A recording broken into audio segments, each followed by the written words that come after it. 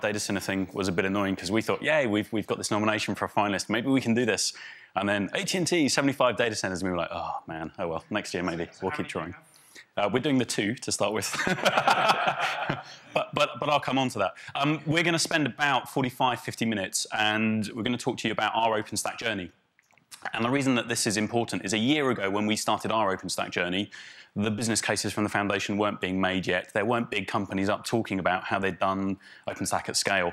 So we made a promise to ourselves that when we got there, we would come and give back to the community and talk about our experience and hopefully inspire some of you that are either starting your journeys or early on thinking about this journey, that it can be done, and maybe take some learnings from how we've done it or the kit that we've used to put it together. So that's the intention. I'm Richard Haigh. I'm the head of delivery enablement. I look after tooling, production tooling, etc. for Paddy Power Betfair. Steve Armstrong is principal automation engineer and soon-to-be famous author. Look for the book coming out. Oh, sorry, I promised I wouldn't mention that. I've done it again, haven't I? Oh, well. Let's talk you through the story. I put this slide up at the start of all the presentations I do for a couple of reasons. One is that, especially outside of Europe, a lot of people don't know Paddy Power Betfair, or Betfair at the time that it was before the merger.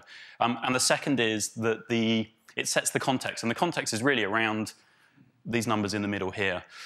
Part of Betfair's products, one of the main things that we became famous for was a betting exchange. And it's exactly the same as a financial exchange, but instead of making positions against the outcome of financial markets, you can put positions against the outcome of sporting events. And as a result, just like every other financial exchange, we get used by high-frequency traders. And as a result, we have to stand up infrastructure that can cope with that level of thrashing. And the thrashing is around about 3.7 billion API calls a day. That's Twitter territory a few years ago. It's around about 130 million DB transactions committed every day. So it's a large estate. So a year ago when we were looking at, is OpenStack right for us, we had questions around, could an infrastructure built on OpenStack cope with this kind of transactions?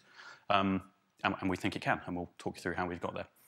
Of course, earlier this year, we merged with Paddy Power to become Paddy Power Betfair. The context of this is around the Betfair technology. The Paddy Power and the Betfair technology will merge over time, but at the moment, this is really a story about the Betfair side. So let's go from the beginning. How did it begin? Well, we'd grown over about 10 years or so. The infrastructure, as you can imagine, had got bigger over time. And we got to the point where, although the current infrastructure was running fine, we could kind of see the edges. We knew that we were due a refresh cycle, and we needed to put something new in. So we decided to go back to the drawing board and look for a second generation of infrastructure. We called this project I2, Infrastructure Generation 2, not the most inventive name, but I2 was what it was called. And really it was about there to enable us to deliver speed and scale. We wanted to go faster, a lot faster. We had to keep up with the ever-growing business. We wanted to put the control into the hands of the developers. We wanted to be an AWS in-house that was as easy to use and as easy for the developers to pick up and work with. So that was the kind of the business needs. And like all good projects, we wrote down the specs that we needed on the back of an envelope to achieve this. So we wanted to have our DCs to be resilient. There's no point setting this up in one if we have a bad weekend and we can't fail over to the second. We wanted to have a software-defined network. And this was quite interesting because at the start, we saw the advantage of an SDN because it allows us to control it as code, source control it, push it out as code, mutate it much more quickly. But going out to market and saying, hey guys, based on the transactional throughput we put across our networks, can you help us with an SDN? It wasn't really the kind of thing a lot of businesses were doing at the time, or certainly not talking about. We got to the point where we actually got 2 independent networking contractors in and said, come in, spend a couple of weeks with us, understand us, go out to the market and work out what's happening in the SDN space and come back and give us a recommendation. And very usefully, the first one came back and said, don't do it.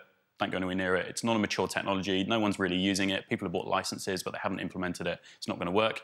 And the second one came back and said, oh my God, it's brilliant. It's the only thing you should do is take the SDN, definitely use it. It's going to be game-changing. So we thought, oh, crap, OK. So, we decided we'd go for it. I'll talk through some of the mitigations we put on servers using the same tool chains, the same methodology, if you like, as we were going for virtual or potentially containers in the future. So it was important at the start that we kept that in mind as well. Of course, we wanted rich APIs. We're not really fans of GUIs. We really wanted to do everything as code, so having an API around all of this was incredibly important, not only to set it up, but to allow us to continue to develop against it. And of course, it needed to scale, and of course, it needed to be compliant for security reasons. We're a regulated business. It's very important that we can show that we have a compliant estate. So that was the back of the envelope. We then had an important decision to make, and that was, do we go and buy something off the shelf, Or do we go for one of these open source projects and actually see if we can get this to work? Now, to put in context, Betfair at the time, it's quite a large engineering company, about half the staff were engineers. We had a lot of history of taking open source tooling, various other bits of software, using it, consuming it, giving back to the communities.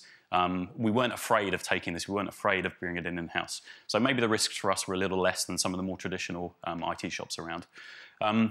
The other thing that we particularly didn't want to do was lock ourselves into a long vendor agreement. We didn't want a 3-year or 5-year deal that meant in a year's time, when we see the newest thing coming, we couldn't adapt to it, couldn't take it.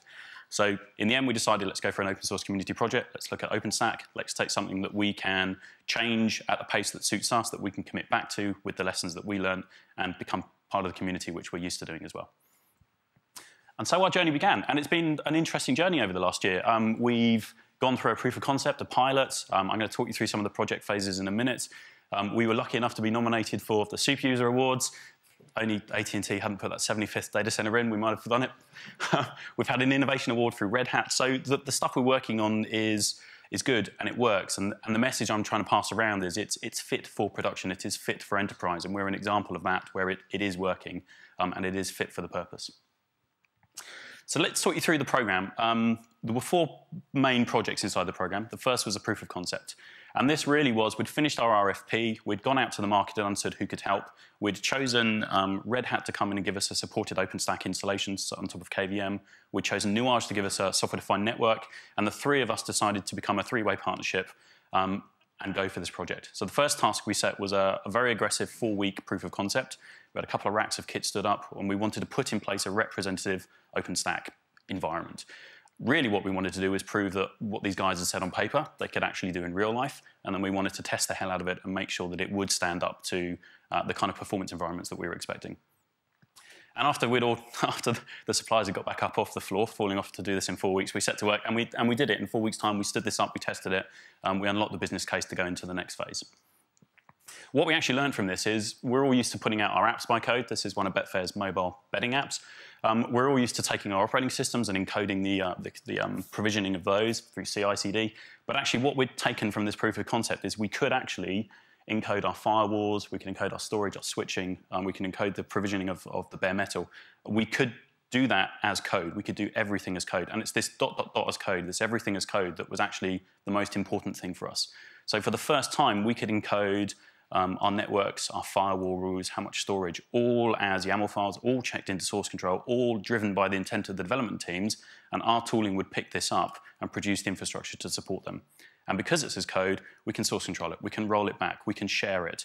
The living documentation that comes as that comes for free. So all of this became incredibly important to us to be able to stand this up and execute it at the pace that we wanted to for the dev community. And of course, for that, we have a toolchain. Steve will talk through some more of this later, but the basics there, you'll recognize most of these. Some of them you might not. Qualys, for example, is a security product. It's usually an appliance, and what it does is it allows you to test the hardening of an operating system once it's stood up. It's usually an appliance you plug in, and you don't do anything with it. We had a guiding principle that all of these tools we would take in and we'd put into their own pipelines. All of the infrastructure would have its own pipeline and would be delivered in the same way.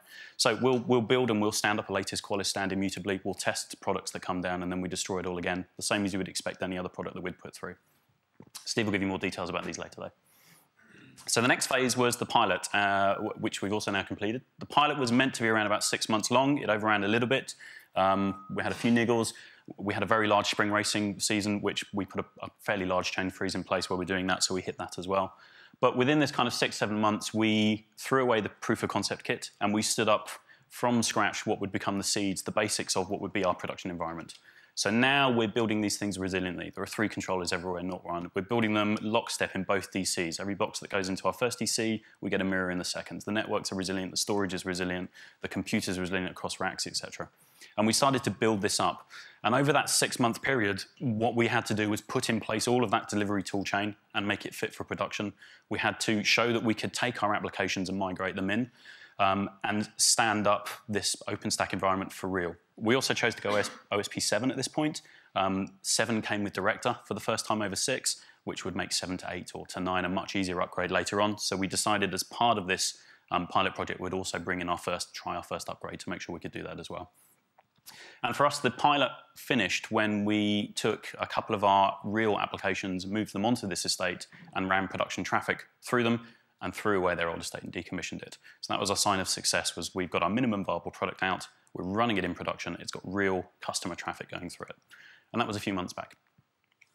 And what came out of this is what we're calling our reference stack, selfishly calling our reference stack because I'm trying to promote this.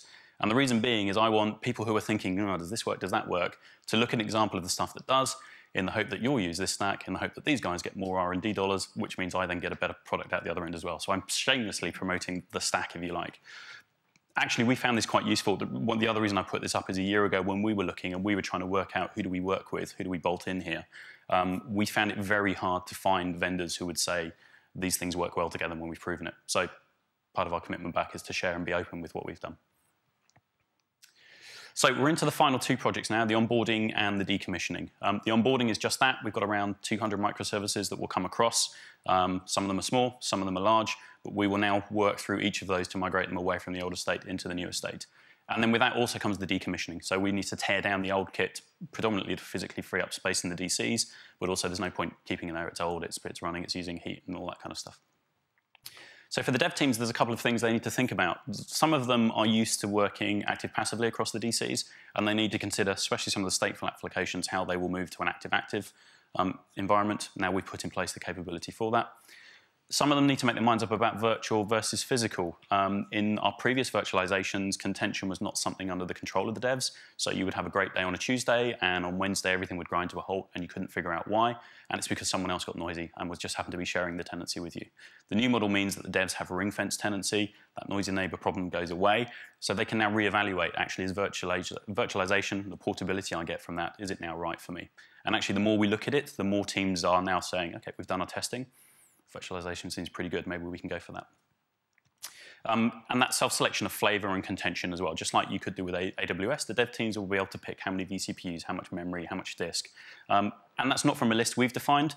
The devs can define those flavors to each of them. Each of the teams can have their own, and then they can pick from their own flavors what they'll deploy to. So again, it's really about that self-service model, getting it to work for the devs and us running it, I guess, behind the scenes.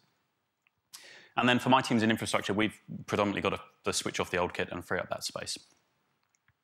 So the onboarding challenge, it's a little joke coming here. So no matter how you dress it up, it's still a marathon. This is still the biggest part of the project. Oh, I got to laugh. OK, it works. There's a lot of things to put in here on top of the technology. And in fact, the culture, that top one, is probably the biggest part of this project. We've gone from teams who have either let ops do this all for them, or from teams who have to always just deploy on top in a mutatable way their applications over and over. We're moving them to an immutable model. We're moving them to where they have some ownership and some accountability around their own infrastructure. And for some of them, that's a significant change. So we have to help them do that. We have to help that culture. Tooling adoption. Some people are very religious around tooling, and they don't like the tools that you've got. Some people care less. Trying to educate the tool chain that we have, although it works, is not fixed. And actually, with the APIs we have, it's designed that we can upgrade it, we can swap it out, we can move it somewhere in the future. But we're trying to consolidate down to a single tooling methodology, if you like, across the business, economies of scale, easier support, etc. We've got, just like every other business doing this, the problem of legacy and lost apps. We've got some applications where we don't write in that language any longer, but that app is still running. So we've got to work out how do we unpick those and how do we migrate those and move those across. Maybe it's a rewrite, maybe it's a consolidation of that function into some other app. But the challenge is there as well. And of course, throughout all of this, we've not slowed down. Our CEO is very famous for going, that's a good plan. If I give you some more money, could you do it faster? So we've had that relentless pace, that relentless change still happening. And of course, we've gone through a merger as well with Paddy Power and Betfair at the same time. But this project hasn't slowed down, hasn't been allowed to. So all of this has accumulated into, as with all projects as they come together, just having to keep on delivering as we go through it. Right, that's the businessy bit out of the way. I'm going to hand over to Steve, who'll talk you through some of the technology. I got to laugh at that one as well. We were going to do a live demo at the end of this. I think we're going to be tight on time. What we'll probably do is take one of the Ignite sessions later. If you want to come and have a look at it actually happening, come and find us later on and we'll talk you through that. Thanks.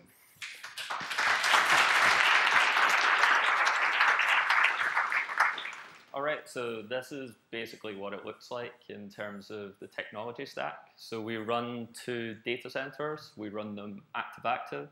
So at the top, we've got our global load balancer solution with Ultra DNS. coming in at the top, and then we have 2 external Juniper firewalls leading down to 2 tiers of NetScaler. The first tier of the NetScaler is used for SSL offloading in the hardware device, and then that comes through into the second tier of NetScaler that is used for content switching down to the microservice applications. That then comes into the Nuage overlay network, which has a leaf spine topology connected through the Arista. We run 2 OpenStacks per DC, and then we've got our flash storage solution with pure storage that hooks in as a Cinder driver for that. We're also looking at NetApp and integrating that with the Manila project, and we use Red Hat Director to basically install our OpenStack.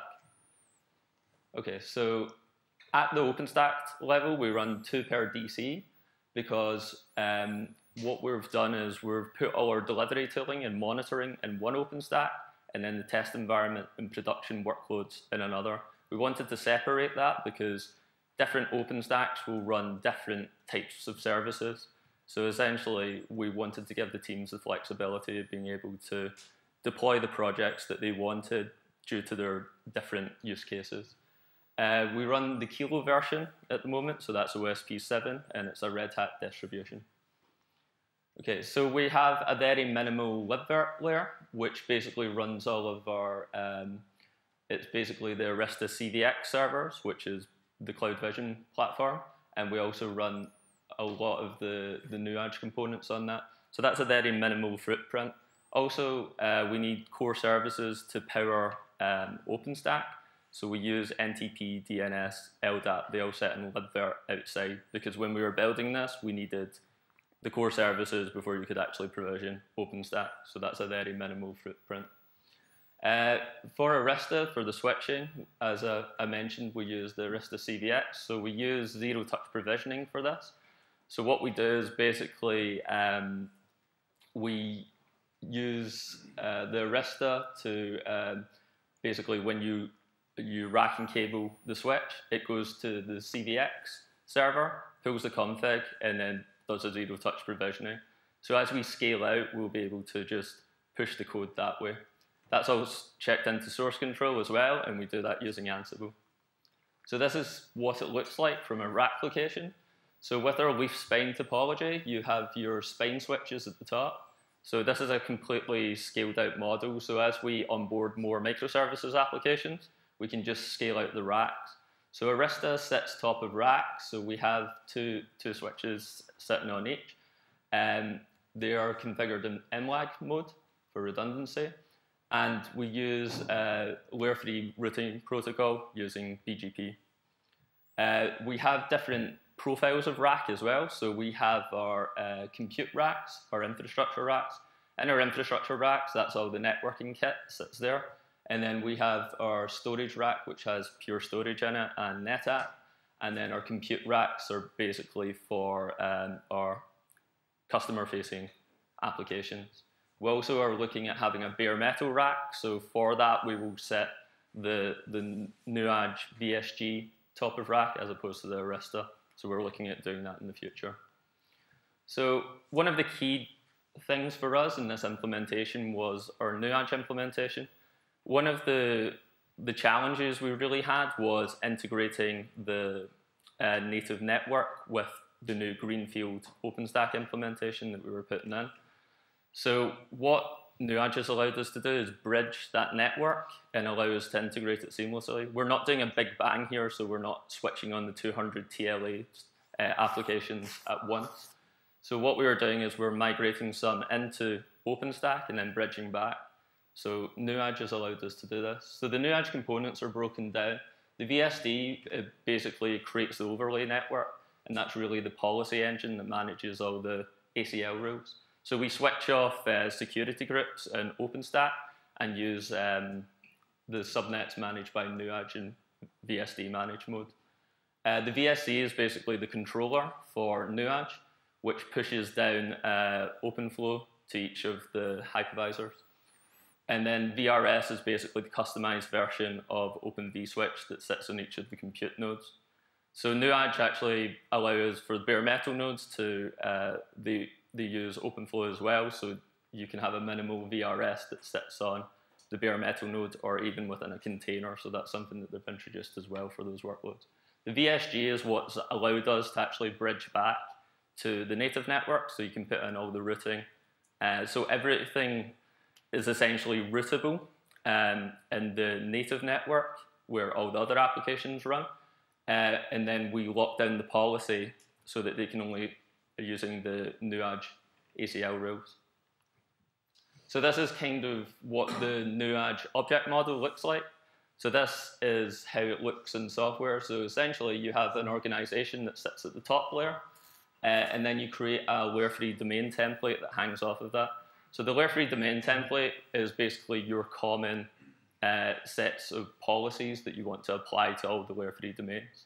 So what we've done is each layer 3 domain maps to a specific availability zone in OpenStack. And then basically it has the notion of zones. So each zone is specific to a particular microservice. So we'll have 200 zones. Then off of that, you've got your layer 3 subnet, which is mapped one-to-one with the subnet in OpenStack seamlessly. So when development teams basically provision VMs, they will essentially have a one-to-one mapping with NUAG, and that's seamless to them using the automation. We used the SDN, obviously, as Rich touched upon before, because we wanted the flexibility, because the neutron component in the scale that we wanted to run at. NUAG was kind of key on that, because we could go to the point where we're going to have 500 different hypervisors running per DC. So that was really key as well. So this is how it looks in terms of the hierarchy when you deploy. So you've got your virtual machines that are deployed in OpenStack. You've basically got your subnet. We use AB subnets, so everything that we do is completely immutable. So basically the first deployment will go into subnet A, and then what that does is it means that when we deploy subnet B, we never actually do an in-place update on the ACL rules because you don't want to affect production. So that will come in alongside it. When we're happy, we'll switch them over onto the load balancer, load balance them, and then decommission the previous release. So we've got completely immutable networks, completely immutable ACL rules, and that also means that the cleanup of ACL rules is completely automated too. And we use immutable infrastructure, so essentially any state that we've got is persisted on the pure storage or the NFS. So this is how the integration basically works with NUAG and OpenStack. So the VSD plugs into the neutron component, so it's got a REST API call. So we use that plugin. And then basically it just works where the VSD basically just talks XMPP to the VSC, pushes OpenFlow down to the VRS that sits in the hypervisor. So it's using an Open vSwitch implementation with the SDN. So in terms of what the delivery teams got, it was very important that we put in a model that they were familiar with. So all development teams essentially are comfortable doing continuous integration. So what we did was we wanted to create a model of continuous integration for them. So networking was controlled using a CI build. Basically, all of our platform templates that we use in terms of the images that are deployed to Glance are all continuous integration builds. So it's pulling everything into continuous integration. So each team got their own ring-fence tenant because they only cared about their own particular microservices. One of the main complaints for them was they had noisy neighbors at different sporting events, which could adversely affect the application. So what we've done is we've given them ring-fence compute using host aggregates. So they can basically define when they're deploying what compute nodes that their machines actually land on. So we use the Nova scheduler functionality. So it's the extra specs filter where we tag metadata on a particular flavor and host aggregate so that it lands in the specific location. So other than that, we wanted to give them a choice. So we wanted to be able to give them the choice of bare metal or VMs. We've done our VM workflow. The next point in the project, we're going to be looking at using Ironic to do the bare metal over cloud provisioning. We use Ironic on the undercloud to basically scale out all of our hypervisors currently. So we're looking at that implementation as well. The other things as well is, as Rich said before, we wanted to allow development teams to control their own ACL policies. So what we do is a deny all for each application. And essentially what they do is they open up the minimum amount of ACL rules that they need for their microservices to talk to other applications. So security are very happy around that because they can audit the particular policies per microservice. And also one of the other things we've done is we had a big monolith, essentially load balancer file. What we've done is we've broken that down so each particular team, their own load balancing is defined in YAML files so that they can specify that. So if we wanted to move to a whole new data center, we could build out the whole network and everything within minutes. So that was really key for us. So this is what the toolchain looks like. So a developer will essentially check in their change to their microservice application. It's checked into GitLab. Jenkins will then trigger a CI build. It will then roll up into a package manifest file. So as I said before, all of our networking and platform templates, etc., are all defined as CI builds.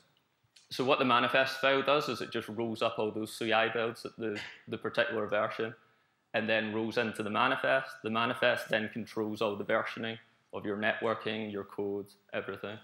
That's then uploaded to Artifactory. So when a new candidate for release, a new manifest is available, then that means a new release candidate will be triggered for the continuous delivery process. So ThoughtWorks Go picks that up, schedules the pipeline, and then we use Ansible for all our common workflow actions, such as spinning up VMs, etc. And then that triggers the APIs for OpenStack. What we wanted to do with OpenStack was use it as a middleware. So essentially, any vendor, we could, if it's got a driver, we can just plug it in. So we try as much as possible to go to the OpenStack APIs directly so that we can substitute things out. But we have to go to Nuage and Citrix just because their APIs are more rich than the currently available OpenStack ones at the moment. So this is kind of what our pipeline stages look like, and I can show you this later in one of the lightning talks. So each of these is just basically an Ansible playbook, so that it's very easy to debug, and that's a stage in the pipeline. So what we've done is we've standardized this for all our teams. So the unique bit and takeaway, I won't go through all the stages, is the run Chef or run Ansible, because each of our delivery teams looks after their own install of their microservice application. So we've given them the option to use Chef or use Ansible. We were using Chef before, so rewriting everything wasn't really an option, but some of the teams have chosen to move to Ansible now. But we allow them that template to do that.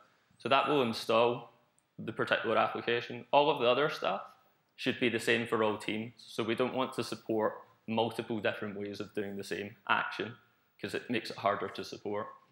The rolling update as well is customizable because some of the stateful applications will have different ways of doing this. So we're provided a pluggable template where they can write a very minimal playbook that will allow them to deal with the state. So some of the things that they were doing is we've got, for instance, one of our seeder applications for our traders.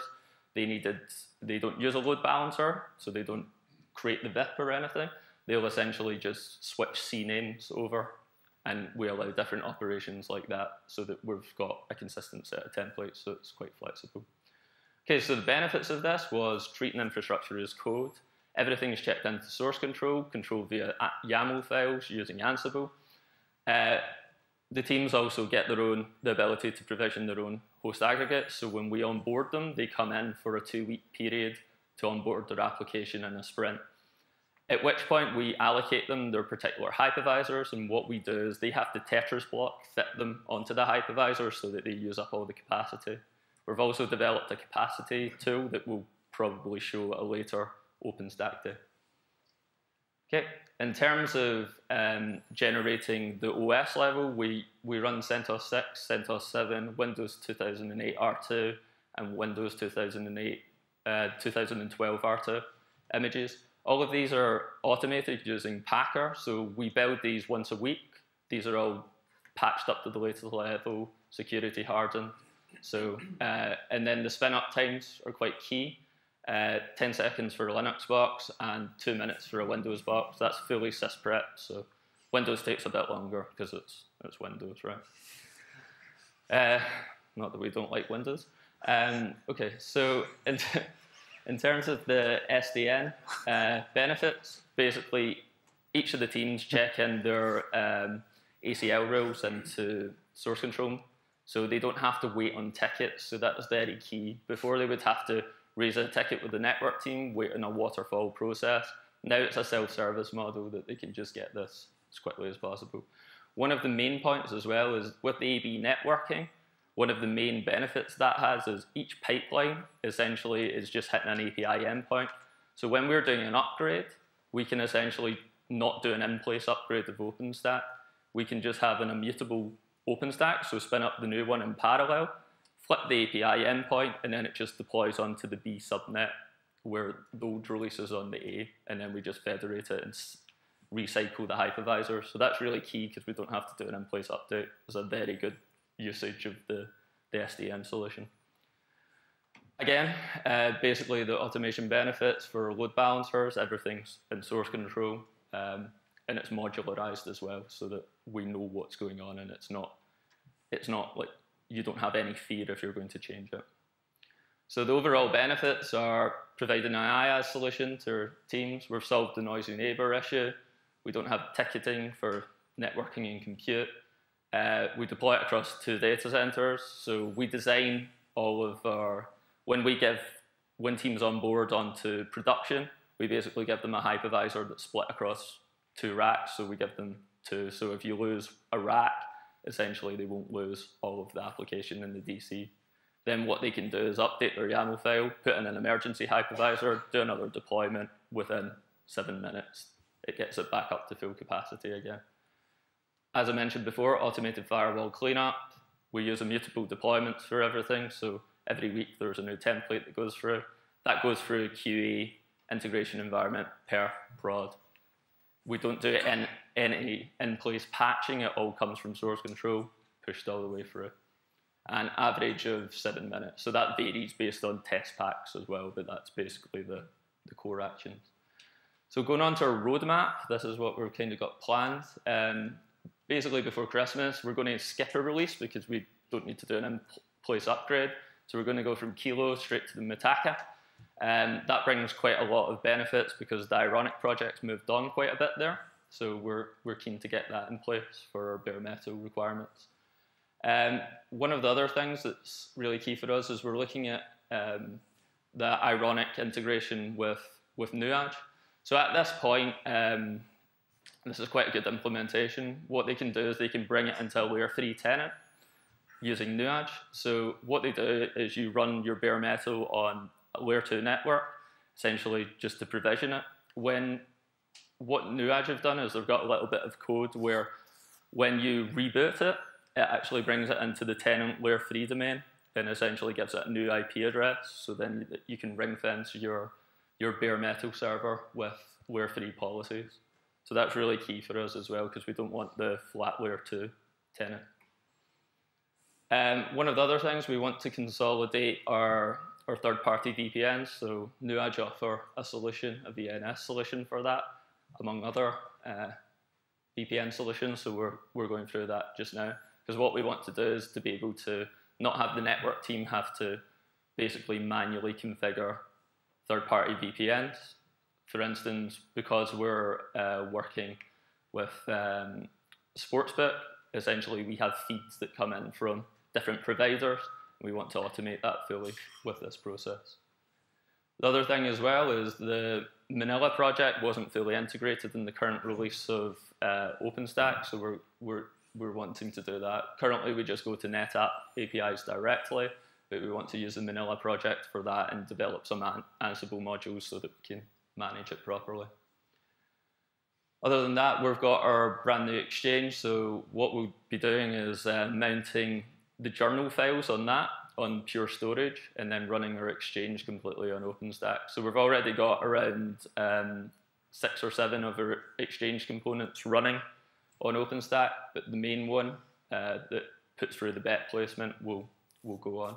So we're going to have a with our rolling update process, we'll basically keep the persistent journal files sitting on pure storage volumes, connected to VMs using Cinder, and then basically roll the releases through at the OS level. Another thing for backup and restore, we're looking at the OpenStack Freezer project, the HP deal with. What that will allow us to do is, because we've got Nuage and OpenStack, we've basically got the networking databases need to be consistently backed up at the same time. So what this will allow us to do is do asynchronous backup of the two databases to allow us, and also orchestrate all our backups through the OpenStack APIs. And then we're looking, because we've looked at bare metal VMs, we're also exploring what we do with containers. So we're looking at, do we go Magnum or just put Kubernetes on top of OpenStack standalone? Because you could do either. So we'll be investigating that post-upgrade into Mitaka. And that's basically it. Bang on time. Yeah. So if you have any...